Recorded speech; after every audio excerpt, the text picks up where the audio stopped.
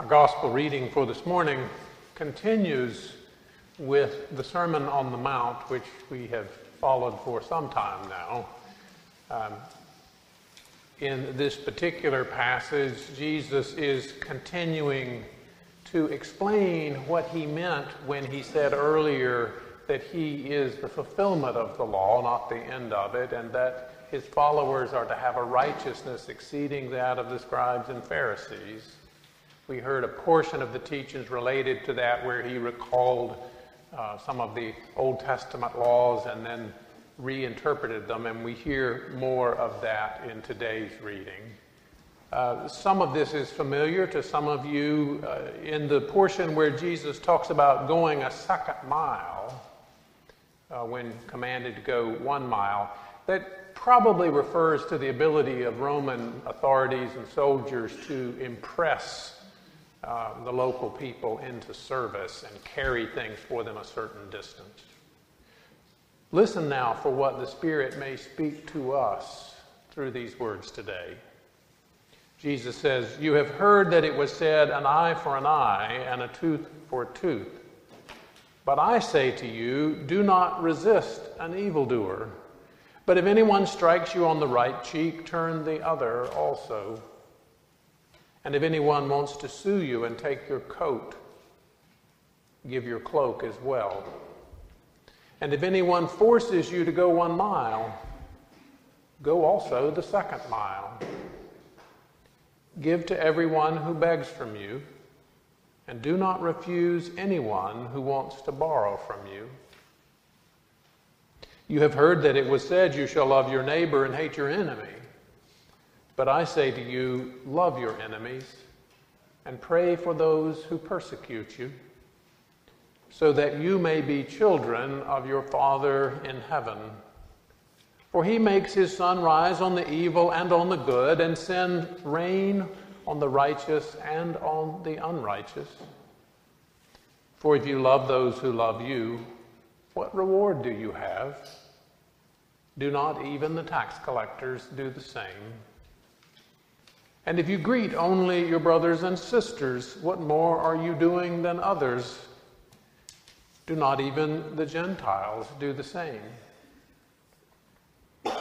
Be perfect, therefore, as your heavenly Father is perfect."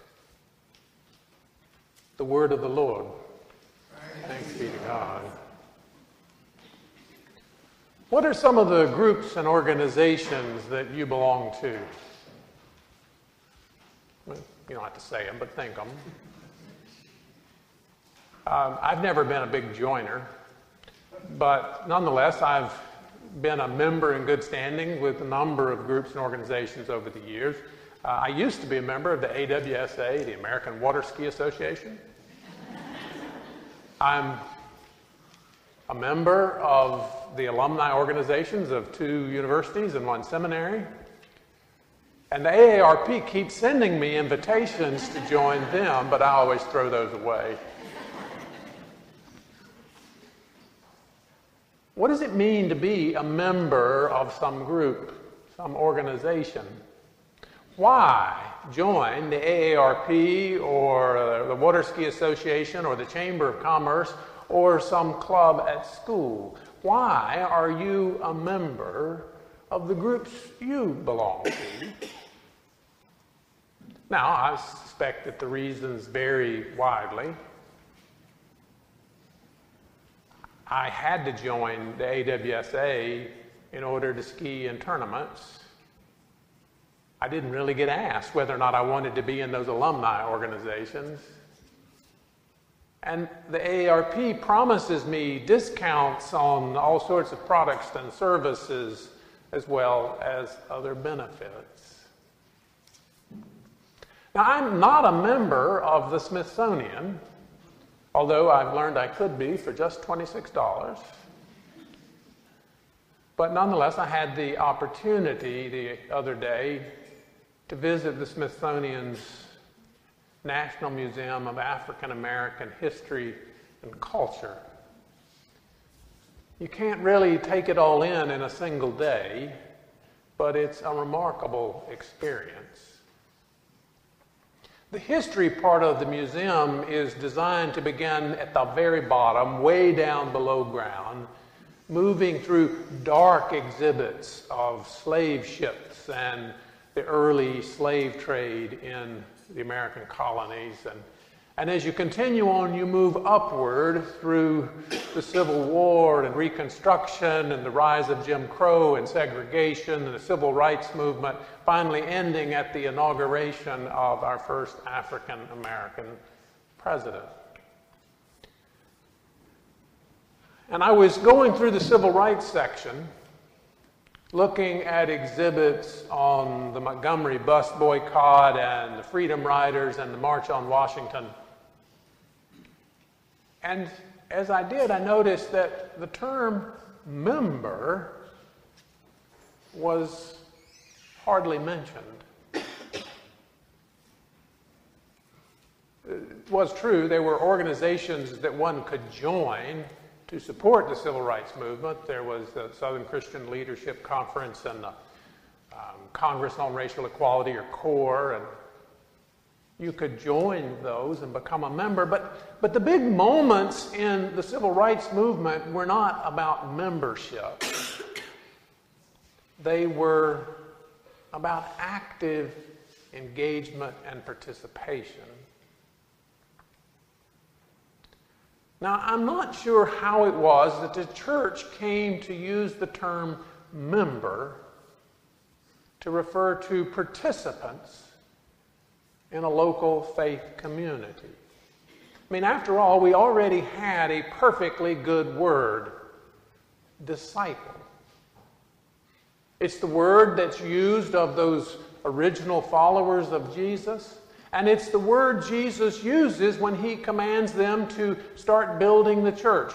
Go, therefore, and make disciples of all nations, baptizing them in the name of the Father and the Son and the Holy Spirit, and teaching them to obey everything that I have commanded you.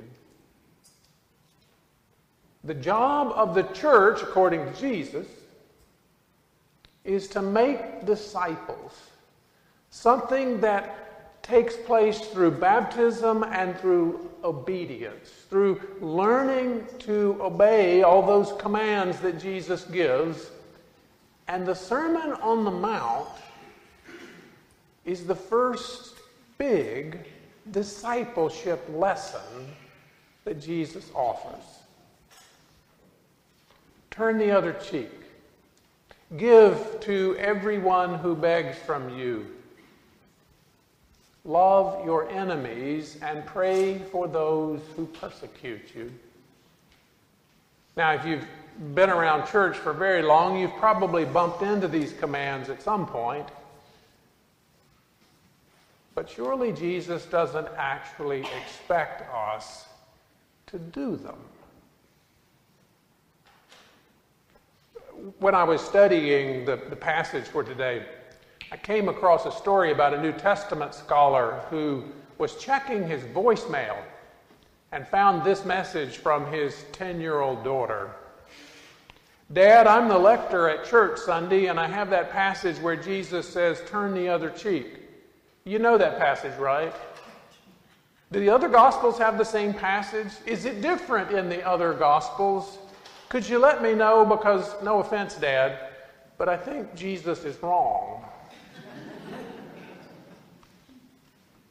Now, 10-year-olds may feel it's okay to say that out loud, but most adult church folks wouldn't do it, even if we may think it. Fortunately for us, we have more subtle, sophisticated ways of getting around Jesus' commands, of explaining what he must have really meant so that we don't have to take him literally. But what if Jesus really does mean these commands to be taken literally? What if these are precisely those commands Jesus expects disciples to learn to obey? I think the problem with Jesus' commands may be less about how difficult, even impossible they sound, and more about the way we hear them. By that I mean that we tend to hear Jesus' teachings the way we hear just about any other advice or instruction or teachings that we encounter. We weigh them based on how they impact us, on whether or not they will get us something that we want, make us feel better, or some other thing that we are seeking. But measured this way doesn't work. By such measures, as that 10-year-old says,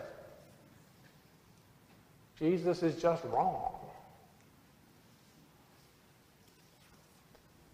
In that space where there's always a quote on the front of the bulletin, it says, "The Sermon on the Mount is Jesus at his ornery best, offering advice that makes no sense, divorced from the nature of the one giving it."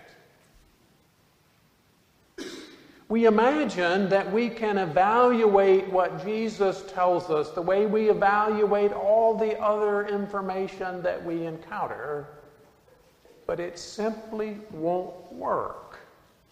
As the Apostle Paul writes to his congregation, the way of Jesus, the way of the cross, is foolishness according to human and worldly standards.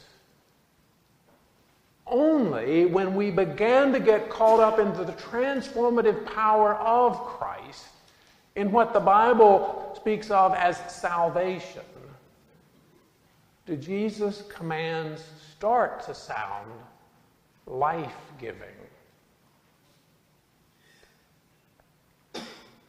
At the very end of our reading today, Jesus gives what is perhaps his most impossible sounding command to us.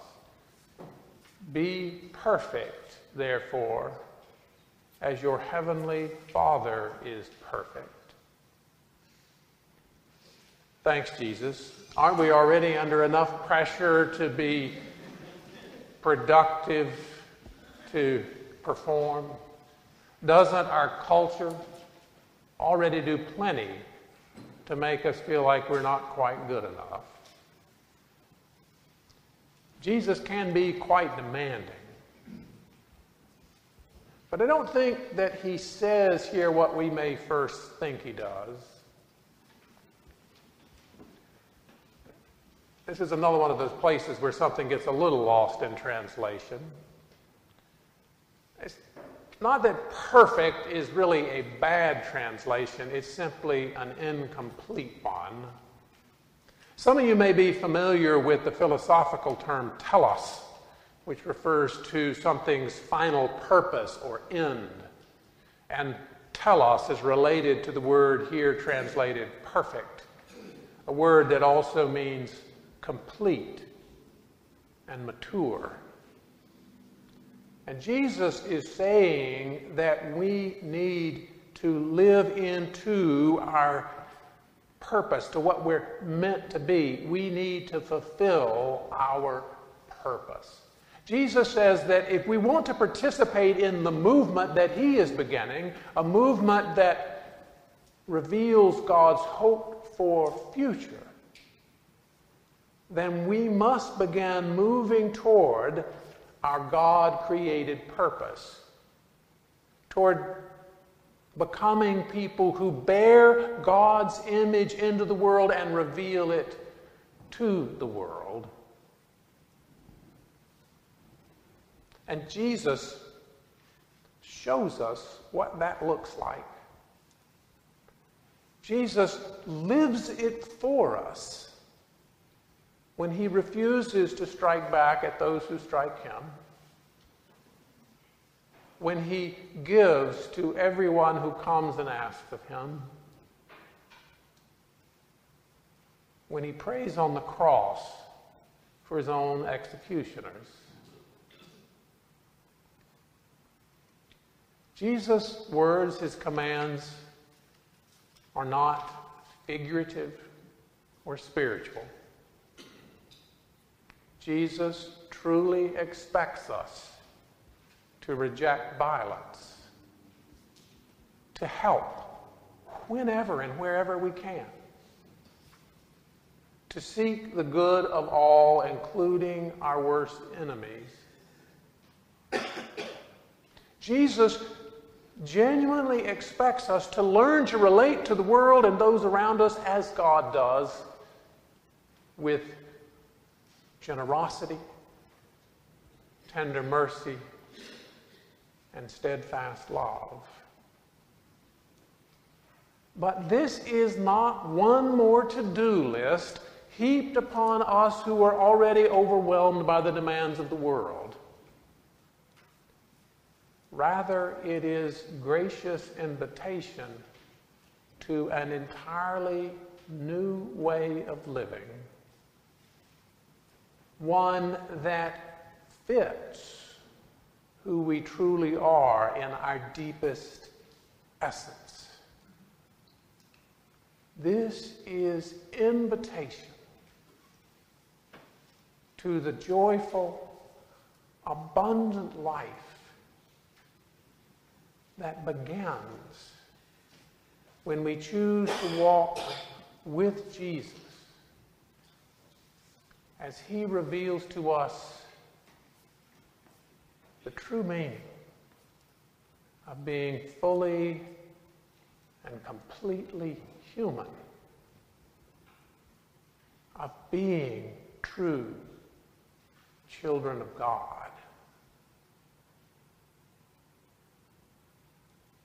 All praise and glory to the God who comes among us as Jesus and calls us to new life. Thanks be to God.